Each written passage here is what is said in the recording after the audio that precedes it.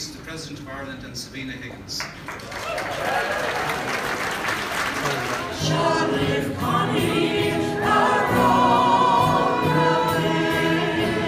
I want to introduce you to you this evening Michael D. Higgins, the 9th President of Ireland.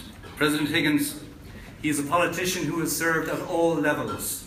He has been a mayor, he has been a senator, he has been a TD, he has been the Minister for Arts, Heritage, Culture and the Gaeltacht. He is an academic, he is a writer, he is a poet.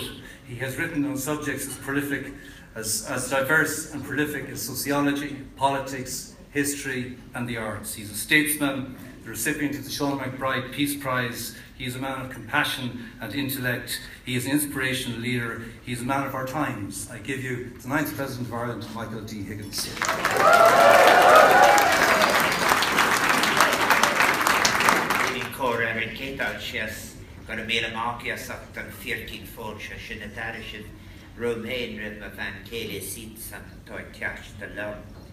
May I, as I have in all of the speeches I've given since our rap just over a week ago, may I begin by acknowledging that we meet today in the traditional lands of the Wurundjeri people, and may I thus pay my respect to their elders, both past and present.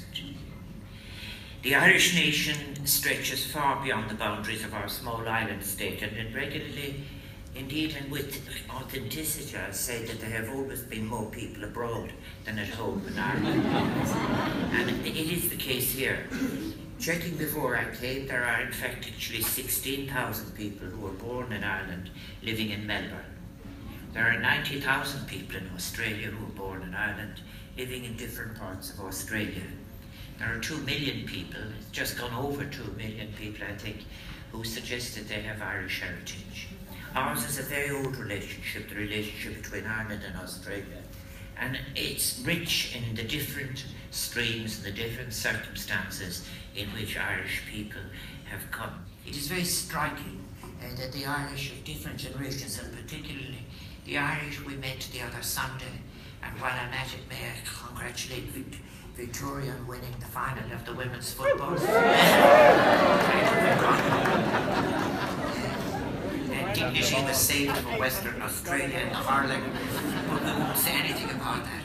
But in any event, anyway, what was very interesting is what is such a pleasure to meet these young, articulate women and men, and when they speak about Australia, they have no hesitation in saying that they're both Australian, and Australian in a way that doesn't ask them to forget for a second their Irish heritage.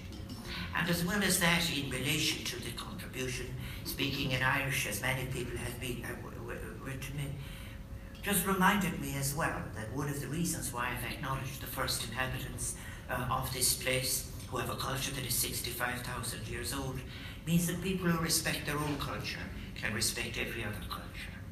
And I want to express my deepest appreciation of all of the groups and individuals who work in this region, who promote Irish culture and who are organising so many things as you live together in the shadow of each other.